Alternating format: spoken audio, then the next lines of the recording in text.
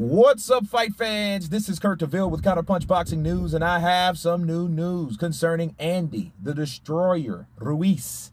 Andy Ruiz reveals he died before fighting Anthony Joshua. And Andy Ruiz Jr. shocked the boxing scene when he defeated Anthony Joshua during his first fight. In a recent interview, he reveals an interesting incident when he entered the ring.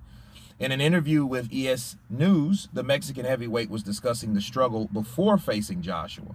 While talking about his strategy, he said, "I was walking like a dead man in the ring, like fearless and didn't care. You know, that was my moment. It was my time to shine, and I didn't want to let this opportunity go like how I did with Joseph Parker in New Zealand."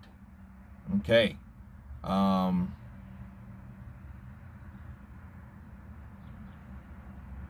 Okay, so,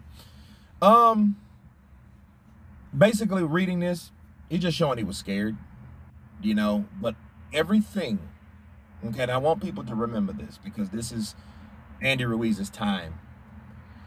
Everything that Andy Ruiz went through, the feelings, the weight loss, the fight before that, the rushed training camp, the butterflies in his stomach, the way he felt like he was going to die, that all had everything to do with him making his mark in the history of the sport. Okay, so him feeling like that, I think he should have duplicated that for the Anthony Joshua rematch. You know, because if he would have beat Joshua, Joshua would have been through. Joshua would have been through times two because he would have got beat not only once by a fat man, but then twice by a fat man. See, that loss that Anthony Joshua received was embarrassing. Why? Because of how it appeared. Okay, it wasn't just like, hey, a random dude. No, this guy was chubby, fat, bad built, okay, titties. He was the last person that you would ever think that would beat Joshua. But he did it with skill. And he did it because Anthony Joshua put himself in a situation to get caught with a left hook, which was a perfectly timed punch. It was a counter, perfect counter. Caught him in the upper temple area of his head. He never recovered. And Andy Ruiz turned it on. He did what he's supposed to do. And he did it. And you can say whatever you want to say about Andy Ruiz now. Okay?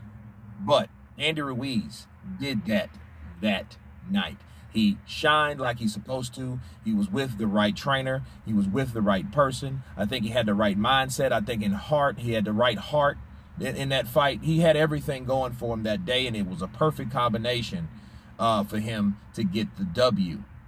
But anyway, you guys tell me what you think of Andy Ruiz revealing that he died before the Anthony Joshua first fight. Of course, please subscribe, and you guys been Counterpunched. Peace!